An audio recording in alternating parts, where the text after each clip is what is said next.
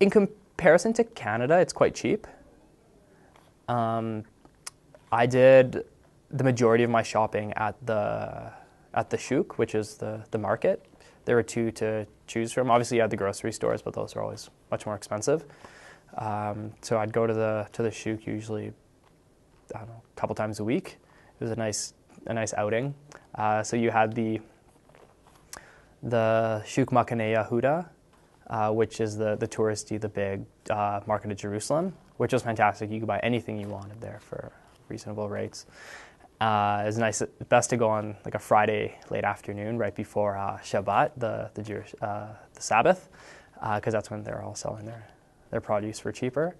And then when I didn't want to kind of mingle with all the mass amounts of tourists, I'd go to the Arab market, which was a much smaller market near the old city, and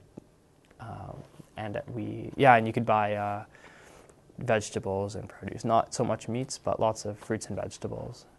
And then going out, like for restaurants and stuff, it was still cheaper than here, but it was relatively more expensive than buying food at the market and eating at home.